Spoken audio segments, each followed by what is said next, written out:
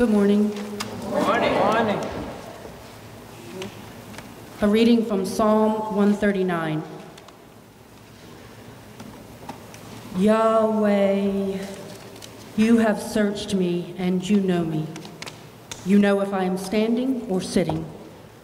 You read my thoughts from far away. Whether I walk or lie down, you are watching. You are intimate with all my ways.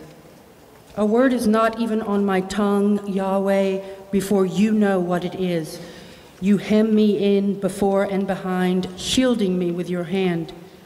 Such knowledge is too wonderful for me, a height my mind cannot reach. You created my inmost being and stitched me together in my mother's womb. For all these mysteries I thank you, for the wonder of myself, for the wonder of your works. My soul knows it well. My frame was not hidden from you while I was being made in that secret place, knitted together in the depths of the earth. Your eyes saw my body even there. All of my days were written in your book, all of them planned before even the first of them came to be. How precious your thoughts are to me, O God. How impossible to number them. I try to count them. They are more than the sand. I come to the end. You are still with me. A reading from Psalms and Proverbs. Your decrees are my delight. They are my counselors. Where there is no guidance, the people fall. But in abundance of counselors, there is victory. Do not desire the ruler's delicacies, for they are deceptive food.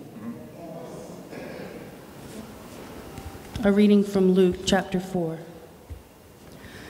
Jesus returned in the power of the Holy Spirit to Galilee, and his reputation spread throughout the region.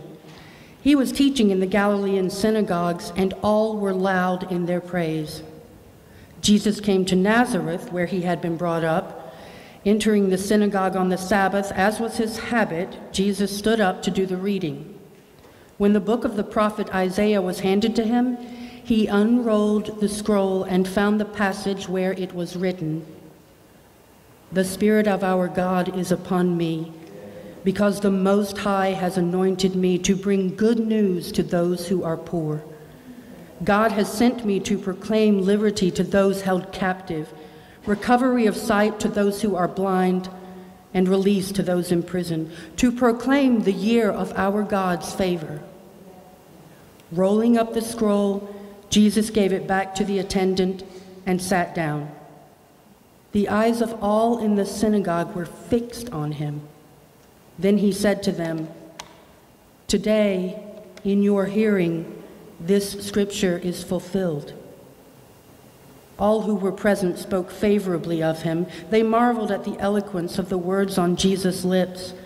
They said, "Surely this isn't Mary and Joseph's son."